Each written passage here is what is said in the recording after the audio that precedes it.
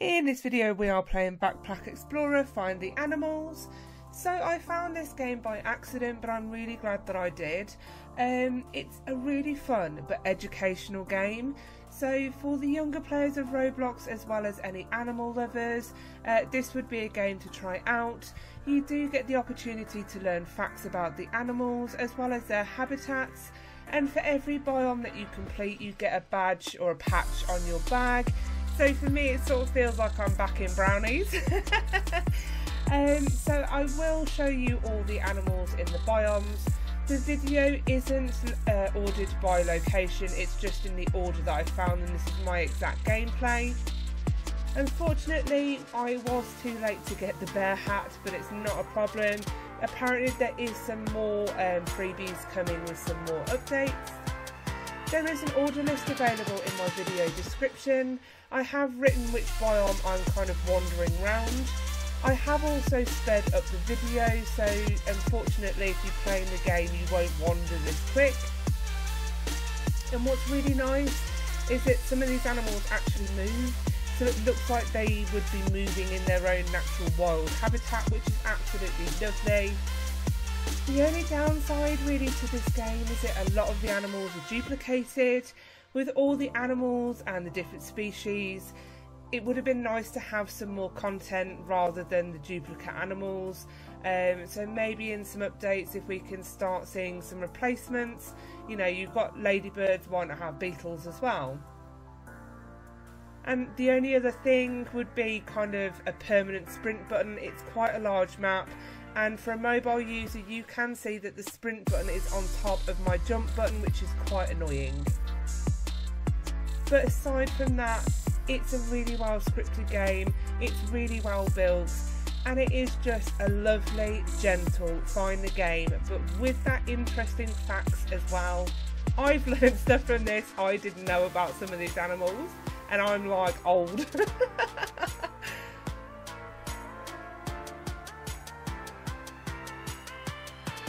If you do get stuck with any of the animals, please do drop me a comment. I will always try to help you the best I can.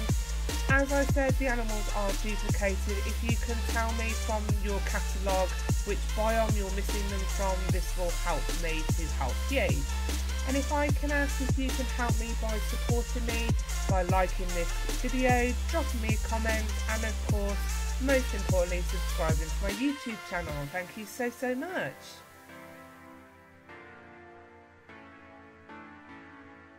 So the first time you get the animals you get 10 points, and then for every other duplicate you get 5.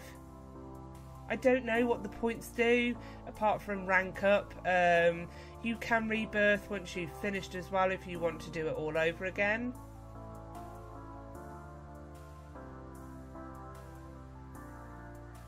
Another slight tweak may be different facts for different ones around the map. Some of the facts do duplicate, so it sort of makes it, again, slightly a bit boring to get them all over again. So there is actually a map to help you out. So those are all the biomes that you will see in your Explorer book.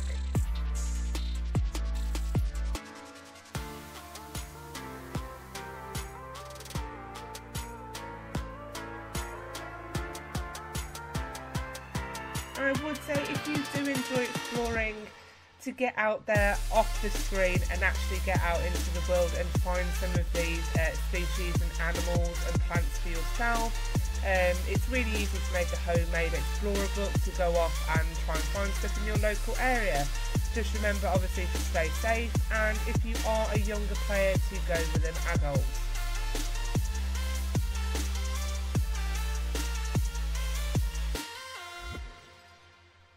It does give you a hint when wildlife is nearby. I don't think that's necessarily as important for the bigger animals because you can see them, but of course some of these animals are really small, especially the butterfly that gave me a bit of a run for my money around the meadow.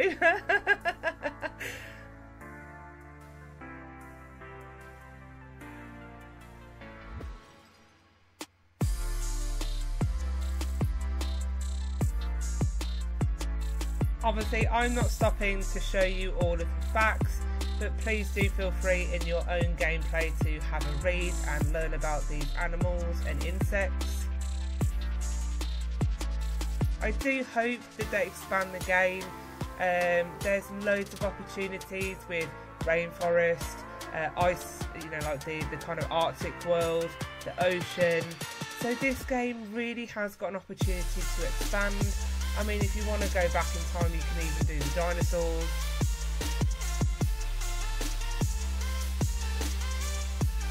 But that scripting with the heads moving and the bodies moving is lovely. It just brings these animals to life a bit more. I love the word scratching the tree. If you've ever seen the Jungle Book, it just reminds me of Blue scratching his back on one of the trees. It's really cute.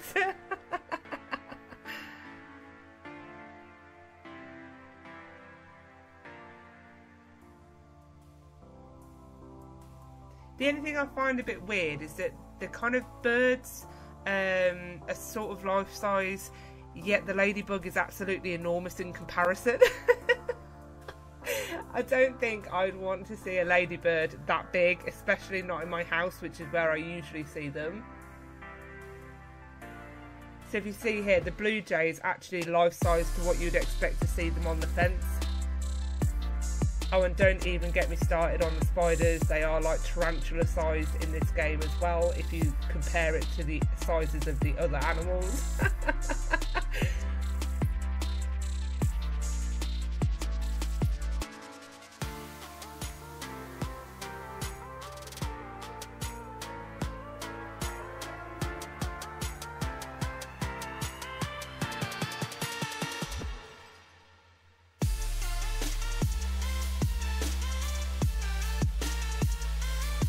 The only thing I did find with this game was that I sort of just aimlessly wandered for a little bit because, well, I was exploring, wasn't I, really?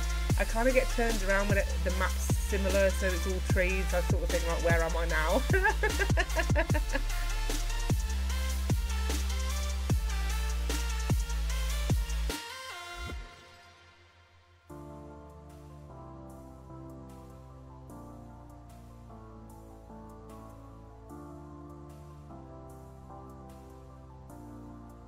As I said, I would absolutely love them to update this game. I'd love to come back and play a fuller catalogue of animals and insects.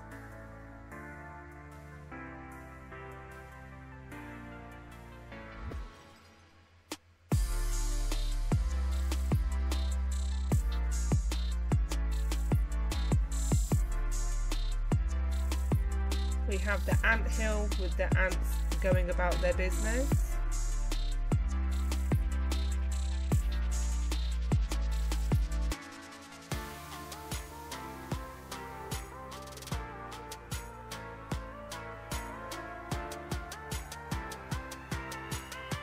And we are halfway through the animals. For some reason there is a hole in the map, so just be careful if you are walking through the bushes, because I fell twice, I think it was, through that hole. And here obviously you can see you can learn all the individual facts about the animals, which is lovely. Just running through how much I have got left to find.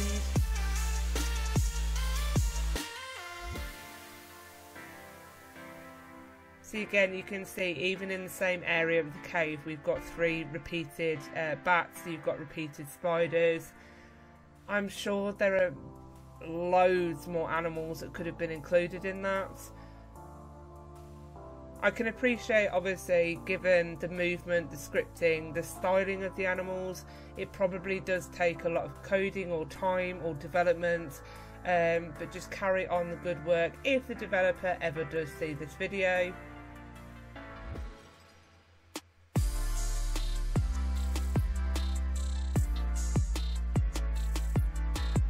Coming from a parent of 2 children myself, obviously my kids love to learn facts about animals. My son has an animal encyclopedia which he loves reading to me, so this is the type of thing that I love about this game.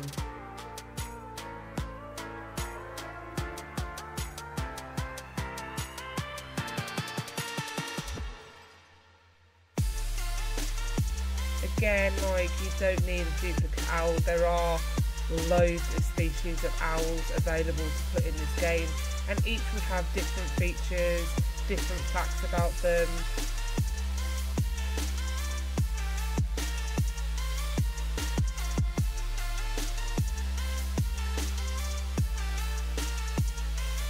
I don't think we have groundhogs here in the UK, or if we do, we must call them something different. So I've never seen one. All I've ever heard of them is sort of in Groundhog Day with Bill Murray, if you've ever seen that film.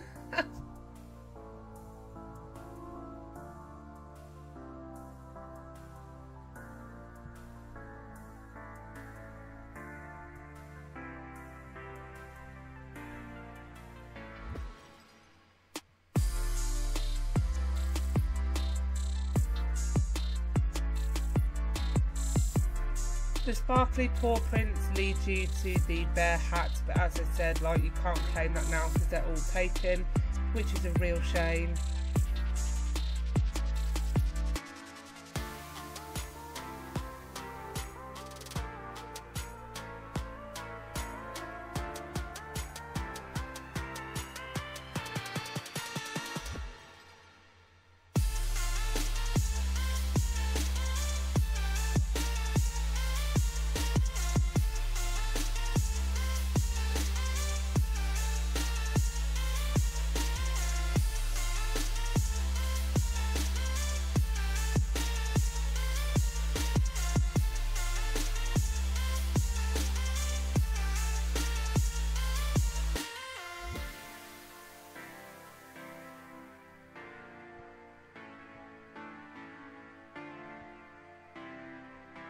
I would potentially say another development, if the map does expand to include sort of the ocean, any Arctic areas, is to, I know you have to teleport back to hub, but to be able to teleport to the different areas would be helpful as well.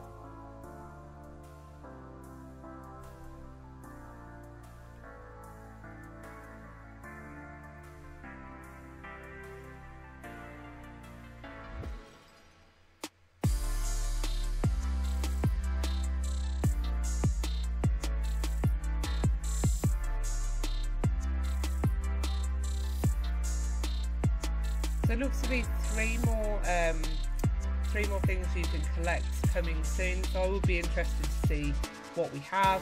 You can also equip a backpack which shows off your patches as well.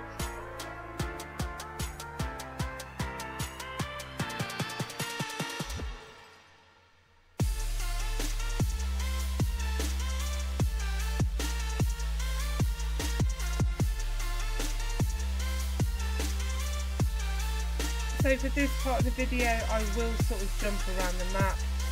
It's just because I sort of aimlessly wandered whilst I was trying to find some of the ones that I'd sort of forgotten in the areas.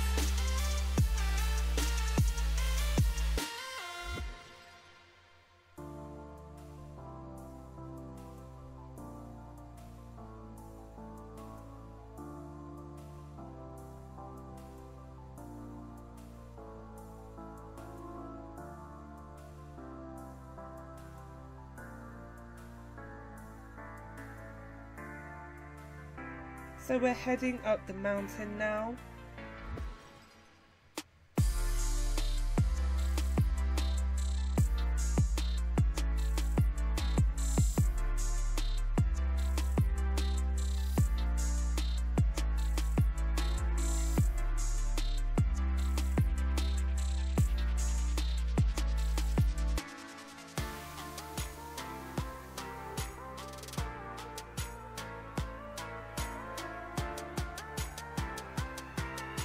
And we'll do the cave whilst we're here. And again, there's lovely attention to detail in the cave, with the kind of rock formations that you would see typically in a cave. It's really, really nice.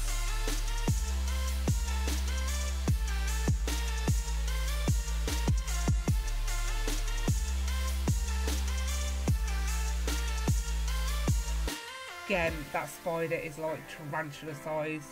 I would not be exploring anywhere near that in real life. I am a bit of an arachnophobic, I will admit.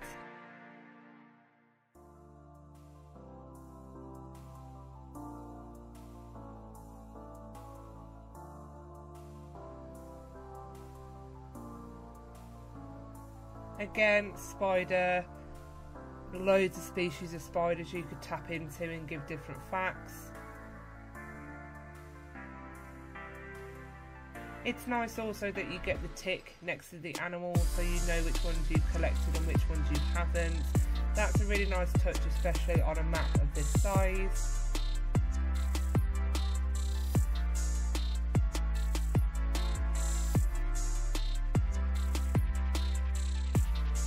And we are into the final 10 to find now.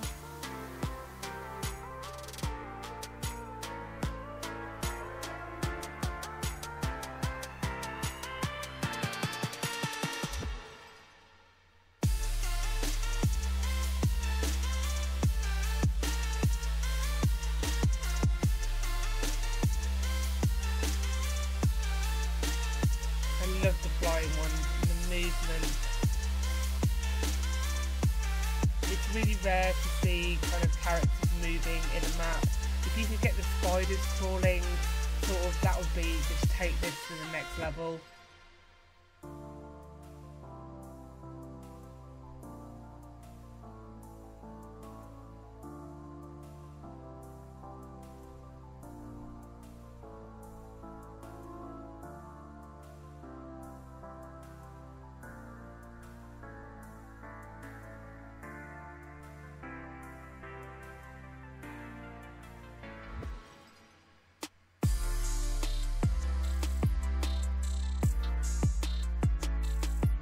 So that is mountain complete, and you can see that the patch has appeared on my backpack.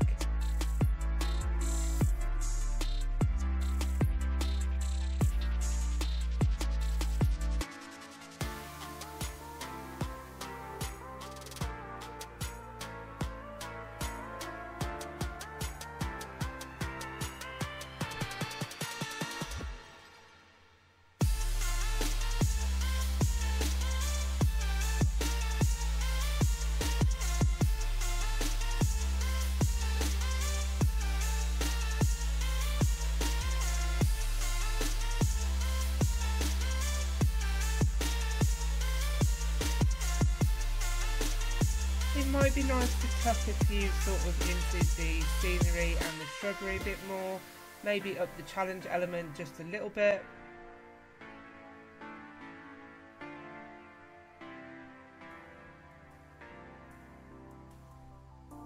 Beautiful robin redbreast there. Absolutely love robins.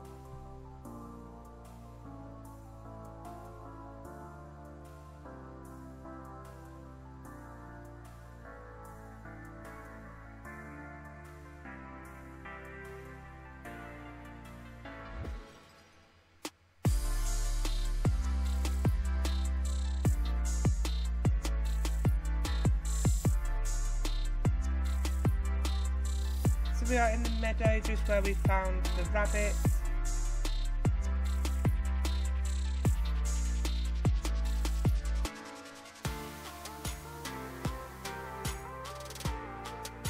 And I can't believe that fox was that close to spawn and I didn't even see it. Amazing how blind you can be sometimes in these games. I just didn't even look. Right there.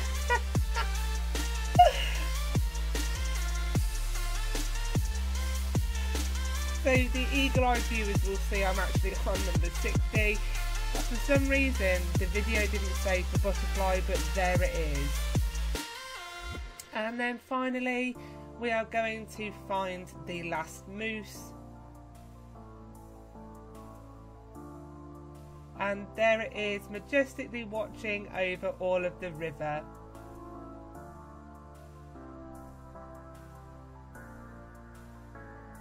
So our backpack, I've got all my patches. I feel very proud. And we have also filled up all of our explorer book for now. As I said, I do hope that they add more animals, maybe take out some duplicates and add some more habitats. But for now, thanks for watching. Don't forget to like and subscribe. Take care and see you real soon. Bye.